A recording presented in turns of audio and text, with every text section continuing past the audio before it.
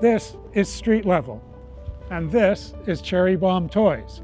It's much more than a toy store. Let me show you what I mean.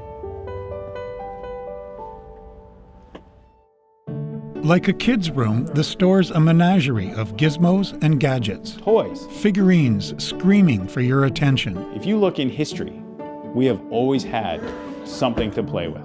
But what makes Cherry Bomb unique is upstairs.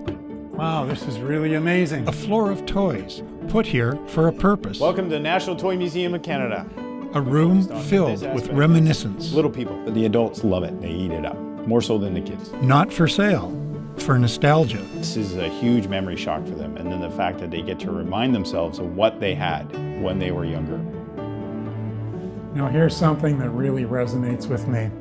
I remember when I was very young and I got a Meccano set for Christmas. Bee's 500 square foot museum operates as a non-profit society. I'm looking at Godzilla here. Inside you'll find less mainstream, more obscure toys. They are all hand painted. For collectors, the museum is a visual reference. And if you can see it in person, then you get an idea of either what you're missing or what you want to start collecting. Some people come up and they're like, I didn't know that was so cool. That's an awesome thing. I gotta buy, where do I find these? The exhibited toys come from across Canada as donations. Some are loaners. All make a lasting impression. Check this out. Thank you for putting this together. I really enjoyed it. My favorite thing was the old-fashioned video games. I loves them little ponies. Well, it's a really cool shop you got here, Bee. Thank you. We've done our best to add all. Bee says that for some, Cherry Bomb is an oasis. We have people that come in that are dealing with major situations in life.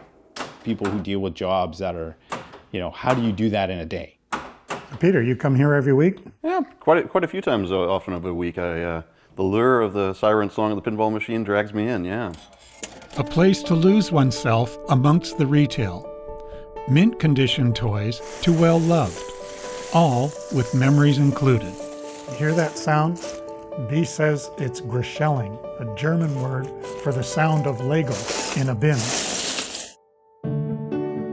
Bee's dream is to someday move the museum to its own location. We would love to see the Toy Museum as a science world of sense. More interactive, more play, a lot of learning aspects to it on multiple levels.